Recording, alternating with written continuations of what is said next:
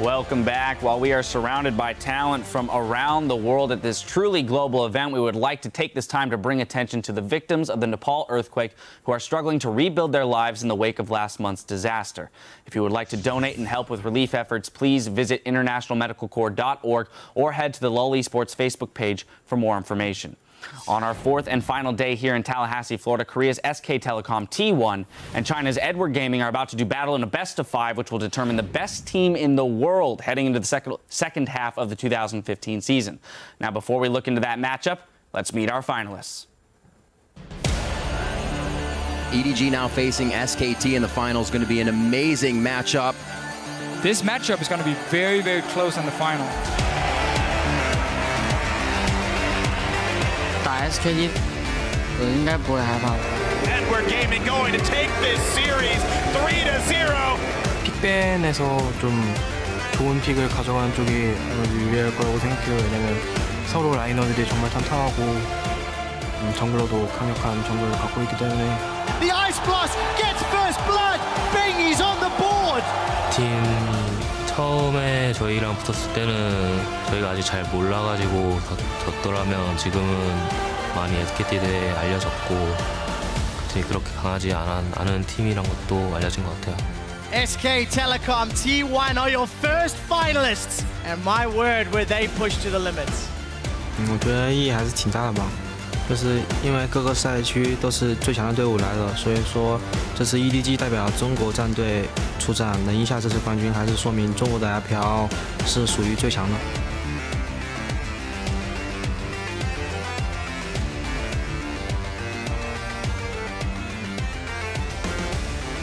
Ladies and gentlemen, your 2015 mid-season invitational finalists, SK Telecom T1 and Edward Gaming.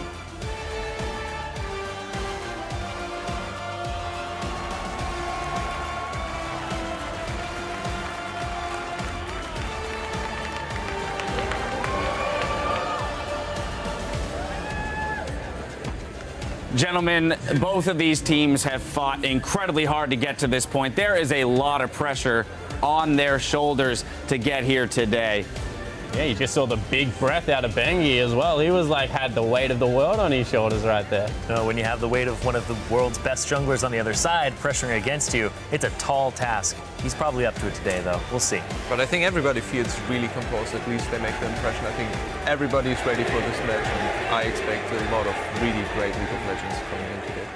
I like what they were talking about, how they think the picks and bans is what it's going to come down to, and they're not shown on stage, but the coaches play a huge part of this. And I think we talked about it backstage yesterday, that Aaron, EDG's coach, has been with Clearlove for a very long time, since his World Elite days. All right, well, let's start on that side of the rift. The LPL's Edward Gaming. Spawn, what's your take so far on this team going into this matchup? Yeah, everyone talks about EDG's carries, but I want to take a look at their support player, Mako. He's got Thresh in 7 out of 8 games, and he had it something ridiculous like 12 games in the LPL as well. Someone needs to take away his champion pool because this guy is so good at setting up exactly what EDG want to do around the map. He is one of their playmakers, and I think people need to recognize that in this series. Yeah, he gets with Clearlove and they just roam around the map forever. And then Deft, the AD carry that he's alongside, had some great performances yesterday in the early game, got a ton of kills for himself, but then his late game positioning was a little questionable. It looked a little sloppy. And during the group stages as well, I want to see this guy step up and carry some games because he's up against Bang,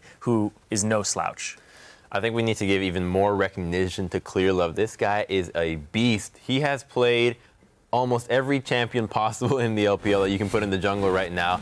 And he's up against Bengi, who's been known for having a very small champions pool. He's only performed on the Rek'Sai and the Nunu exceptionally. Clearlove can also play Nunu to the same level that Bengi can. Interestingly enough, though, yesterday when SKT played Nunu versus Fnatic, the total buff count was 11 red buffs and 11 blue buffs to SKT and only 1 blue and 1 red to Fnatic. So I think that this is going to be a hot pick for this game, if not always banned. Yeah, I definitely think that we have to hit on Benghi's champion pool. It telegraphs how they're going to play the early game. If he gets a Rek'Sai, they're going to try and gank, start a couple of fights. If he gets a Nunu, they try and play the map a little bit more. I think that might be a slight weakness, although I actually think that they play the Nunu extremely well, so it will be a contested pick. Yeah, I definitely think the Nunu is going to be up there, but when you do pick a Nunu, you give away a lot of the pressure, and you kind of make the other jungler as useless as you in terms of pressure. So if he's able to keep Clear Love held down, it'll allow the lanes to thrive because they have really aggressive top laners here. Marin and Koro, that's going to be a heated matchup in that top lane. Whoever gets the edge, we've been seeing all tournament long, when you get that TP advantage, when a gank comes through and you're missing your flash, there's a ton of pressure in that top lane. So Koro, really big beast up there. And Marin, he fell to some of the pressure of Huni yesterday. And if he's up against Koro today, it's a tall order once again for this team. Continuing on the line there, though, of the jungle pressure, if both junglers are even or that Nunu does go and keep Clear Love down, we've said so many times that EDG's laners across the board are a step up above everybody else. So would that not be a win there for EDG? Yeah, that's why the Nunu is going to be a really strong pick. But at the same time, though, you know, the match that the way that EDG plays relies a lot more on ganking than when SKT plays, with the exception of when they run the Rek'Sai. When they run Rek'Sai, they run Rampant just as much as EDG does. And I think it's going to be a huge clash of styles because it all depends as to who has Flash. And that has been a development of the tournament, in that these teams punish the second that somebody has no Flash instantly. They will adjust their route the second somebody oversteps, uses their Flash, go for the kill. Well, now on the flip side of the Rift, we do have SKT, who you're seeing on your screens right now. Important to note that easyHoon will be starting in Game 1. Yeah, and I like this because we're talking about the jungle, the top and the bottom lane, and that really isolates mid. And I think in an isolated mid lane, easyHoon is actually the preferable choice right now because he's that brick wall. You know his champion pool. It's a Cassiopeia, it's the Azir, and it's a Vladimir. He likes to farm up. Very low kill participation before 15 minutes, but after that, involved in everything that his team does. So I think they really are looking to isolate Pawn and shut that down. Yeah, I feel like you jokingly say that easyHoon is the god of agriculture and is just farming away. I think he does that exceptionally well. There's very little trace that he's actually losing. As sad as I am to not see Faker for Game 1, I think it's a preferable choice in this match. Yeah. And when we were talking about, and you were saying EDG has an advantage when a Nunu's locked in because of the pressure, I actually disagree. I think that if SKT is able to stop the early game pressure, because that seems to be their weakness, if they make it to the late game, allow easyHoon to be that positional god that he is in team fights, that's their strength. Because right now, we've been seeing EDG have much better early games than SKT. Yeah, and on the point of pressure, I think we also have to take a step back and look at yesterday. SKT having 5 really tough games, and even in the games where they were winning, it was not by such a huge margin where they just stomped over the enemy. I think the coaching staff needs to step up between the games to adjust as good as possible, because SKT were actually shown where their weaknesses are, and EDG just kind of rolled over the enemy in those matches. So I think that SKT, if they adapted really well from yesterday, have an edge from the coaching side, but need to do that consistently between the matches as well. Yeah, and even during the matches, you kind of had to set your team up to go into them and be like, even if you have 7K gold lead, don't underestimate SKT because they've come back from games. Don't let the pressure up, because even when they're behind, they still have wave management. They still seem to have pressure in a lot of their games, so you can't let that up. Yeah, I think the biggest game from the 5-game series was SKT had to show everything. There was no way they wanted to show what they wanted to do on Nunu on the world stage and how they play that. You could see that they were holding it back until the very end. They kept Faker in all of the time. So they didn't show everything. That last card, that is the last trick card they have, in that they use a sub. But I think that on the other side of the map, EDG just played outright ruthless aggression early game. We've seen in the LPL final against LGD, when they really were stretched, that there's much more to this team as well. So I think that Aaron does have the benefit of holding a couple of cards closer to his chest. All right, well, all this knowledge laid out on the table. Time to get your predictions. Who's going to walk away MSI champions? Spawn, we're starting with you. Yeah, I think that, as I have been the whole time, EDG will take this one. I think that it is finally time for Korea to fall, and it's only because this is probably the best individual team you could put together at the moment. So if there's a couple Koreans on the team, is Korea really falling, or are they just changing regions? I don't know. Maybe they just had a holiday for a while, went and enjoyed sunny China. Well, no surprise with our first one here. Sheepy, who are you going with? No surprise for EDG there.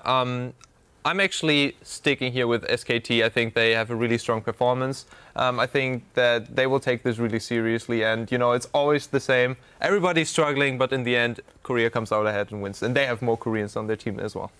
From the shows I watch, it's usually a matter of the hybrid or the mixed being that comes out on top. And I think that the hybrid of Korea and China will triumph over the pure breed Korea. So I'm going to go with EDG. Man, I thought pure breed was the classy one, the luxury. Well, I don't know. Yeah, I'm going to have to question the shows. You're watching.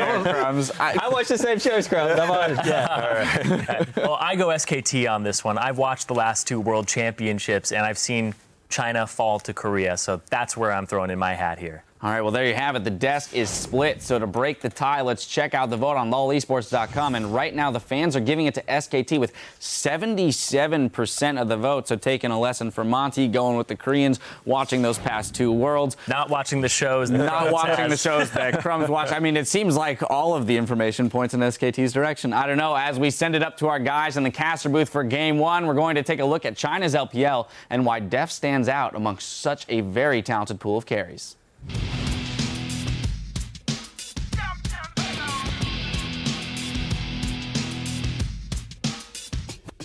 现在来了很多韩国的 AD 嘛，本来韩国选手也很强嘛，然后现在也来到中国，所以说中国这边竞争也很大的。第一次和他交手的时候，感觉没什么的，这个人也感觉就那样。这种类型选手在打比赛中失误非常少。戴夫特来到我们 LPL 联赛，把他的实力都发挥出来了吧？现在可以看到打得非常的好。 The kite away. Def, what the hell? Gets a triple kill, gets a quadra, gets the pentakill. What on earth is going on? 중국에서요?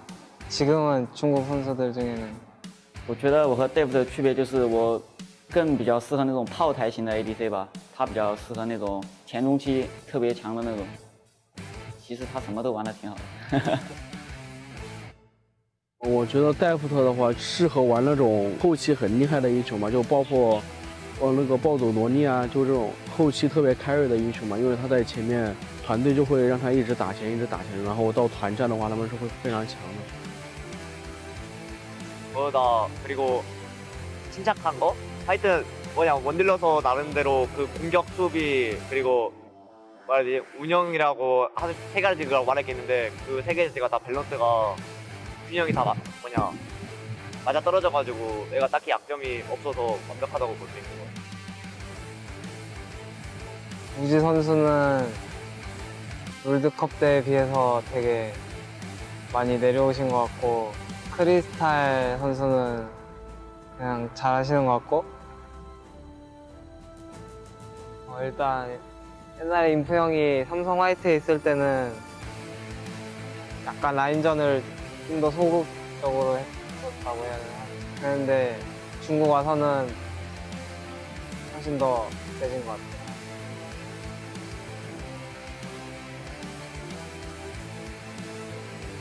LPL에서 제일 잘하는 원딜러는 저인 것 같아요.